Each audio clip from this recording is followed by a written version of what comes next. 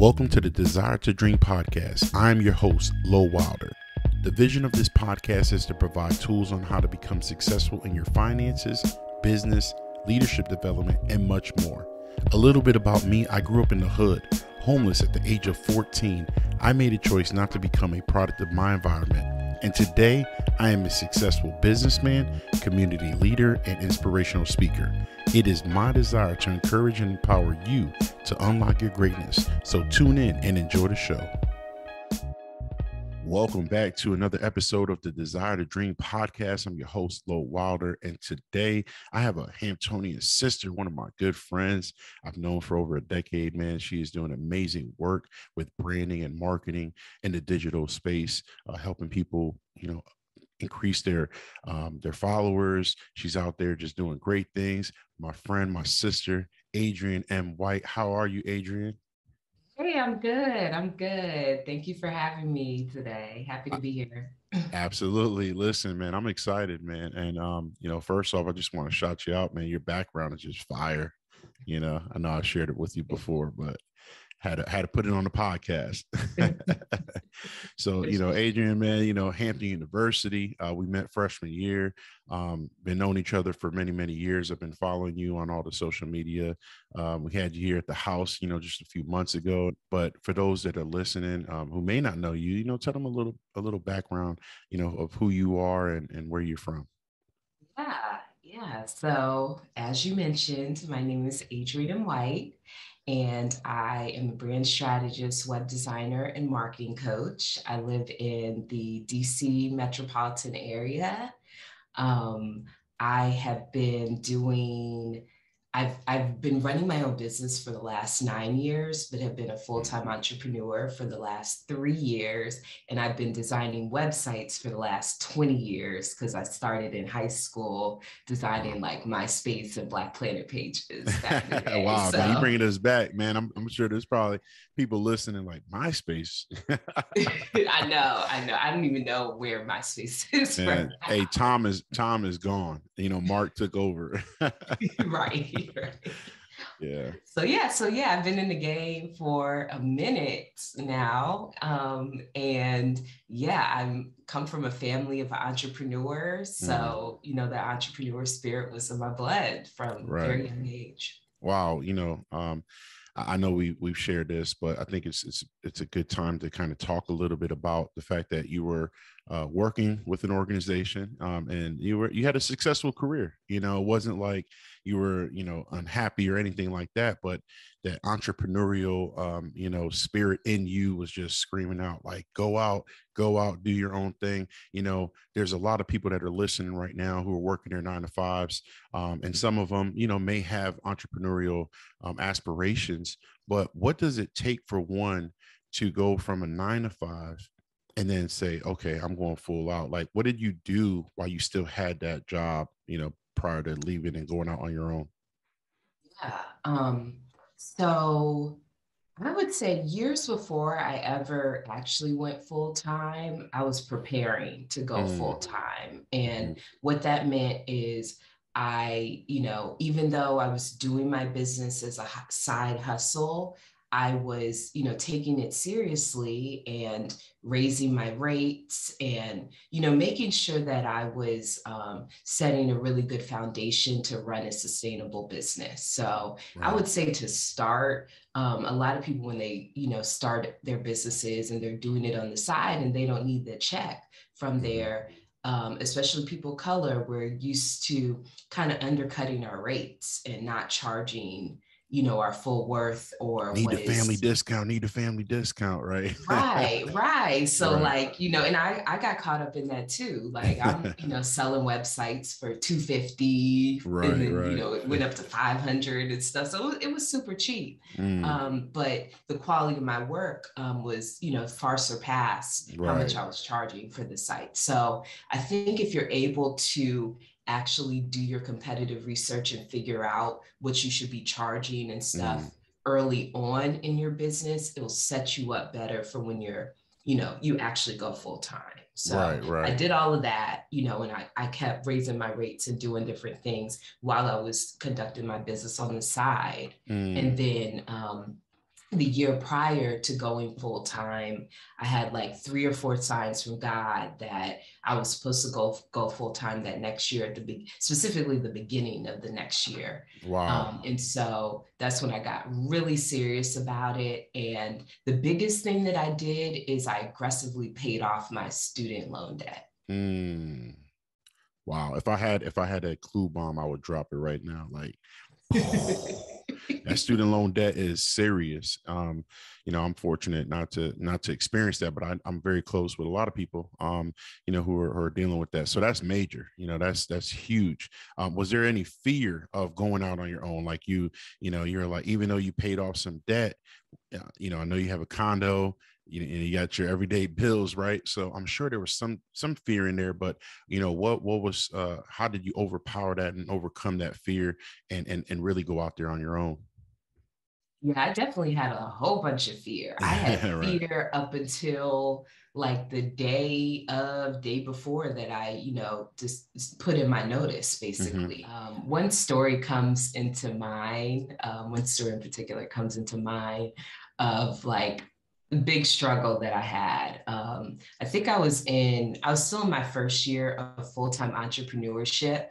And I was in that period where I didn't see any money in my bank account. It Mm. was a little nerve wracking, and I had a mortgage to pay.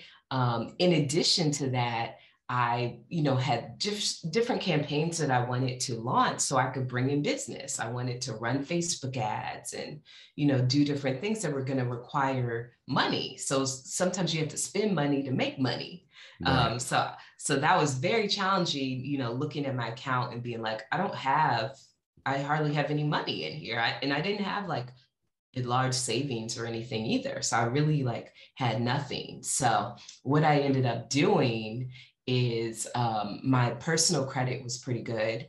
And I had a high credit limit on one of my personal credit cards. So I decided to take a 20K cash advance from this credit card, not knowing what the repercussions were. When I took it, all Right. I knew was that they were going to defer the interest for 18 months, which was good. And it was just going to be a small payment. So I thought Mm. each month. But once I took that 20K cash advance, my credit score immediately plummeted 150 points. Wow.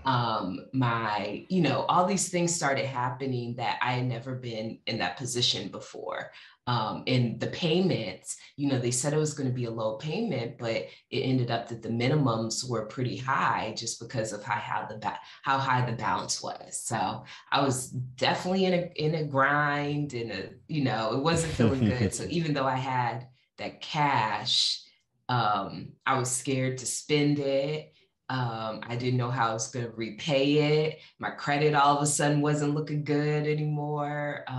So that was a big challenge. And if I could go back in time, I would not have taken that amount of money from my personal credit. I would have Mm. done more to see if I could take money from my business credit. It Wow. took me 2 years to get my credit back up. And that included me selling my condo and things like that. So that was a big issue Right. when it was happening. I can only imagine. Right. So how did I overcome it? Um, I would say so. I'm a Christian, and I think like as an entrepreneurship, you really need to rely on a higher power because like there's so much of it that you're just walking by faith. And That's it good. just, I just can't imagine like not having a Not higher having power that. that I'm Right. trusting that things are going to fall into place. So Hmm. I would say that I kind of just pushed through discomfort. I prayed a lot and asked God, like, I probably asked God for so many signs that year. Like, God, is this what you really want me to do? You really want Right. me to go full time? Like, I don't know. I could do another year. I could get my Right. savings Right. right. Like, so I kept like, that was the resistance. I kept Mm. resisting and kept questioning over and over and over again. But, every time that I would really pray about it and stuff, I would get another sign confirming that I was supposed to do it. And that's probably how I ended up at the 3 or 4 signs from God, because I kept on like doubting or just being scared. That confirmation is critical. And then I was just thinking about when God is throwing us signs. A lot of times people are like, yeah, maybe this isn't from God. And I always tell people it's important, if you're a Christian, to have a relationship with God, because the scripture says, like, those who know me will hear my voice. Like, so you will know the voice of God and saying, yes, Adrian, I need you to move. I need you to go into this place and into this space. And you have to have the confidence in that, right? And so and reading the word, you build that confidence, because you see Moses, right? You see the story of Moses and how he took millions out of Egypt and brought them out to the desert. And even then, the struggle, right? There was still a struggle. And I think that's something that I want to make sure we talk about here in this podcast, because a lot of people want to become entrepreneurs, but they don't want to embrace the struggle. Like, you're going to struggle, you're going to fail. People are not going to return your phone calls. You're going to have deals that are on the table and you're excited, and then when it's time to close the deal, they're going to be like, oops, sorry, I'm out. Right. So talk about some of those struggles early on. I'm sure that hey, you raise the prices and people are like, can't do it when you thought you had it. So kind of share, if you have any experiences with the struggle. Yes, I've had, a lot of different experiences with feeling like there was a struggle. Mm, Obviously it's financial usually. So what happens a lot of the times, especially when I'm in a service-based business and you're working, month to month. So you might have 10 prospects, you might have had 10, sales calls with them. And you are expecting to hear from them, by a certain period of time, or you've given them a deadline, and different things happen, and you get mm-hmm, to the end of the month. So you think you may be projected that you were going to close 4 of those clients, but maybe you only close one of them, and you get to the end of the month, and there's a lot of times you'll look and you'll be like, my rent is due tomorrow, my mortgage is due tomorrow, and I don't see the money in my account. Like, mm. what am I about to do? Right, right. So that's a normal probably occurrence Right. for full-time Entrepreneur. entrepreneurs, unless you have unless you were venture funded, or you sitting on a stack or something. I don't know. I don't Right. know that many people that are sitting on No, that. for sure. Yeah, so it can be very, very challenging. I had more of those experiences that I would have liked to have, early on into my first year of full-time entrepreneurship. And I started relying on, I would say, credit and capital, and not in a way that like I'm like, charging up credit cards and stuff, but you should be relying a little bit. Like, you should have a business line of credit. So a Mm, business credit card that doesn't business credit card, it doesn't show up on your personal report. It's your business line of credit. So use some of those resources like that. Another resource I really, really like is PayPal and Stripe's working capital program. So if mm, you are using them as payment providers, so when your customers are paying you, if it's going through PayPal or if it's going through Stripe, Stripe will then offer you eventually a working capital loan. And how that works is they'll give you a lump sum of money, they determine what that amount would be. And you you get the money, it doesn't affect your credit, it doesn't affect your business credit, it doesn't show up at all. And the repayment plan is they take a percentage of your incoming transaction. So when I gotcha. bring on a new client, and let's say there's a payment of 3,500 that comes through, they'll take maybe 10% of that and they use it to pay back the loan. So it's Mm, like, you almost feel like you don't even like have a loan payment because you're getting the final money. Like I'm getting, whatever that is, the, Wow. 3,500 minus Whatever. 10%. Yeah. 350. Yeah. 350. Yeah. And Yeah. so it's paying back and it's a really good interest rate. And like I said, it doesn't affect like any credit or anything. So you can have like these lump sums, Mm-hmm. of for your business or for your bills. Cause if you are working for yourself, you're an employee and Right. you deserve compensation as well. Wow. Yeah. That's very interesting. So, and I don't want to go too much into it because I know it's not your field, but with the business credit, I think a lot of people when they're setting up a business, an entrepreneur, and you might help people with that because you're obviously helping startup businesses with their branding and marketing.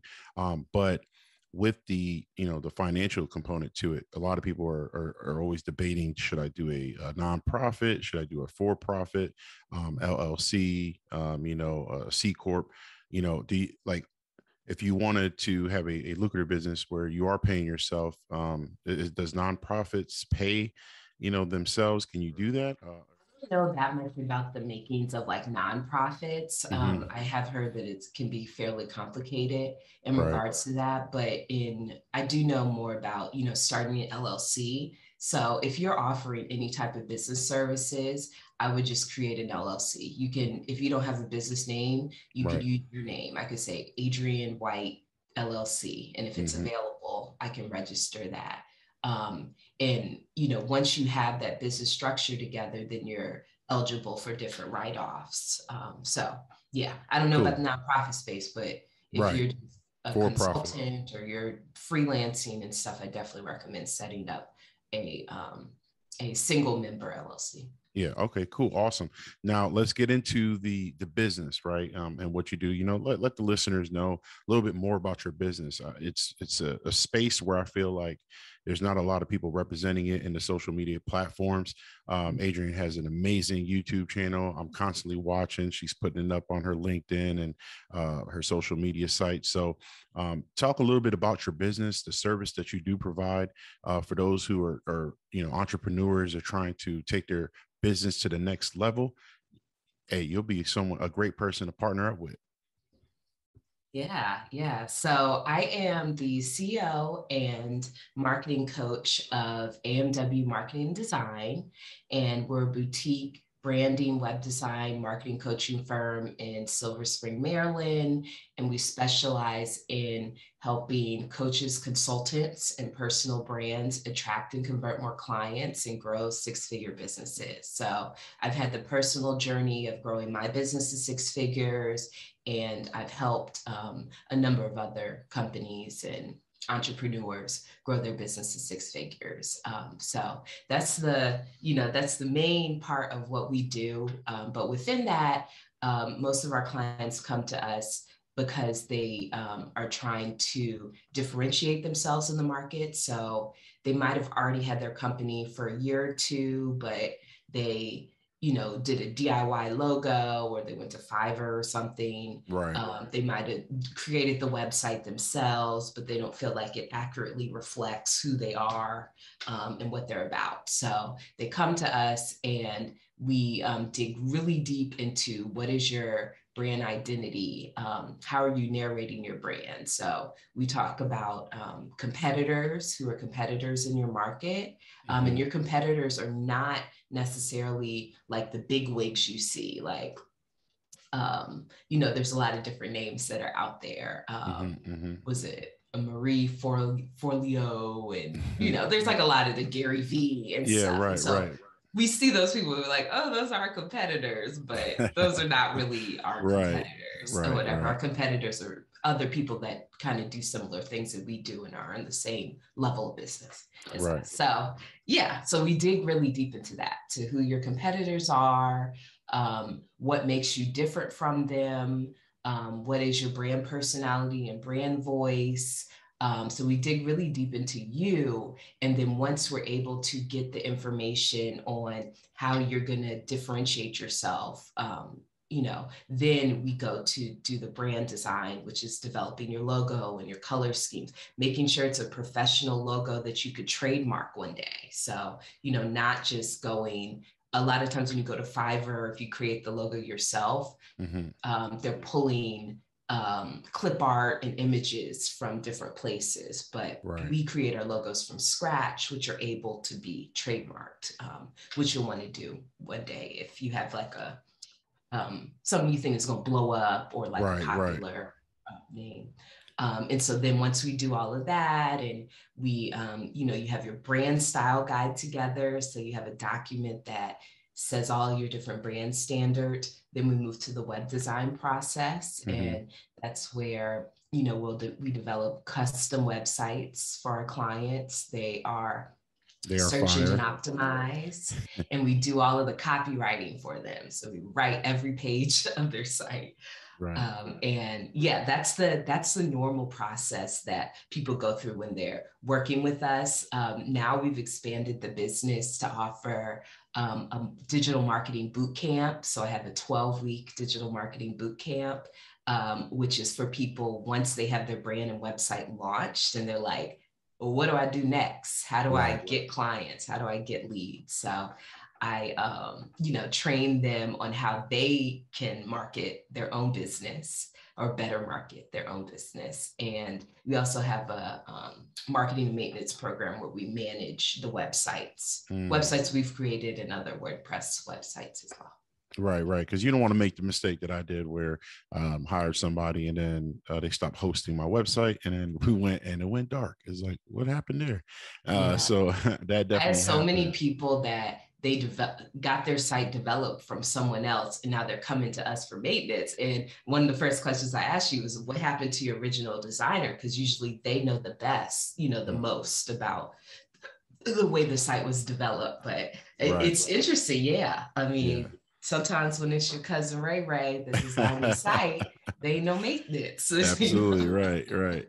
So, for those that are listening, I'm sure there's going to be some younger millennials who are probably listening, and when they hear website, right, they think of something. And you shared something very interesting with me that was profound that I believe needs to be shared here on this podcast, where there's still an importance of having a website. People think that, I can just have my Facebook page, I can just have my Instagram account, and I'm good, right? But if you want to take your business, your brand to the next level, why is it so important that you still have your own website? Yeah. A website legitimizes you and your business. So no matter what you're doing, you need an online home. We all have a place that we live. You need a place for your brand to live, and a website is that place. A website is one of the only places that you completely control the look, the feel of it, the narrative of it. On Instagram, your profile is controlled by Instagram. You're only able to share what they allow you to share, what they approve for you to share, or your 120 characters of your bio. It's not very much. It's not, it's very restrictive. So having a website allows you to be able to share more than, just a few characters or just a few videos. And it also allows most people, especially when they never heard of someone, they want to do research about them. So it helps if you have a website that's built correctly and you're highlighting, the things you need to highlight. It's a place that people can do some background research with you, and it's a place where people are making purchasing decisions on if they want to work with you or not. Removing that piece of it, it's just making it harder on yourself to book more clients and grow your business. It's going to take longer. Right. And that's good. And that brings me to another point too, where I know for myself, it gets very overwhelming, when it comes to different things. I had to learn, I always tell people have a PhD in the University of YouTube, because I'm constantly like looking at, how do I edit videos? How do I do this? How do I do that? But you talk about the importance of building a team, especially when you're trying to make it to that next level. Jeff Bezos couldn't do it by himself. Bill Gates couldn't do it by himself. Mark Zuckerberg, they couldn't do it by themselves. And And one of the things that when they hire you on as a marketing and design coach or professional, you talk about that component of having a team, and it's not like I'm going to build your website and then I'm gone. You actually help them until they reach a certain level. Is that correct? Yeah. So to start my company, we have 9 or 10 people that are, working behind the scenes Mm-hmm. for me or for my company. So when you work with me, generally you're not just working with me. You might also be working with my copywriter. You might be interacting, or you might not even know who like you might be interacting with me, but I am having my graphic designer create, what you're creating. So that Right. really helps keep my business more efficient, because I'm able to focus on the things that I'm best at. Right. And I know copywriting is not my strong suit. Graphic design is not my strong suit. So yeah, having a team is really, really important. And it doesn't have to be like a big thing hiring, your first contractor. Hiring a contractor is way easier than hiring like a full or part-time employee. Right. So yeah, I recommend that every business have a team to start. If you're not sure, a virtual assistant is a really good place to start. Also, a bookkeeper is a really Mm. good place to start. That's great. That's great. So definitely dropping some nuggets, Adrian. I appreciate it, man. We don't want to give out too much, but we're definitely going to share how you can contact Adrian or even follow her on her YouTube page. We'll have that all in the description. But before we go, if there's an entrepreneur, a young woman, or even a young man, or even someone in their 30s and 40s that are listening to this podcast, what piece of advice that you want to give them? It doesn't have to just be one thing, but what kind of advice would you give them if they're trying to go out and leave that 9 to 5 and go out and to be in a full-time entrepreneur? What advice would you give them? Yeah, so you've probably heard this before, but it doesn't get old. Do it scared. You're going to be scared. You might never receive all the confirmation that you're looking for and Mm, stuff. But if God has placed it on your heart to do something, and you feel like it's in alignment of what your purpose is, go for it and do it. You're going to be scared through a lot of things, but a lot of times, putting yourself in uncomfortable positions elevates where you're going to go to. So, you might be really scared to make that jump into full-time entrepreneurship, but then once you do it, you're like, wow, that wasn't as bad as I thought. And, you can be in a position like me where you're helping others, hmm. go through that. So definitely do it scared. And another thing is, make sure that whatever you are doing or working on is something that is really passionate to you. Because sometimes people think when they, go or pursuing their business or going after their business, that they'll be able to work less hours than they Right. worked in their 9 to 5, Right. or, things like that. And, I think I even thought that too, where it's like, oh, okay, like before I was working, my corporate job 9 to Right. 5 and my side hustle 6 to 10. Now I can, do my thing 9 to 5 and I'll be done at 5. But you find yourself just, spending more time than that on your business, especially when you're in the initial phases of it. Mm. So make sure it's something that you're passionate about so that you don't feel like it's so much work when you're, it's after 5 and you're working on it, or when it's a weekend and you're, working on your business as well. Right. Man, powerful. Listen, Adrian, thank you so much for being on this podcast with us, man. We appreciate you. Know that you have a lot of great things going. So please, for those that are listening, go out to Adrian's page, look at her YouTube channel. She's just dropping knowledge. She has the marketing camp, boot camp that she's doing as well. Subscribe to her channel and follow Adrian. Adrian, thank you so much. I appreciate you, my sister. Look forward to catching up with you again. And thanks a lot. You're welcome. All right. Take care, everybody. God bless you.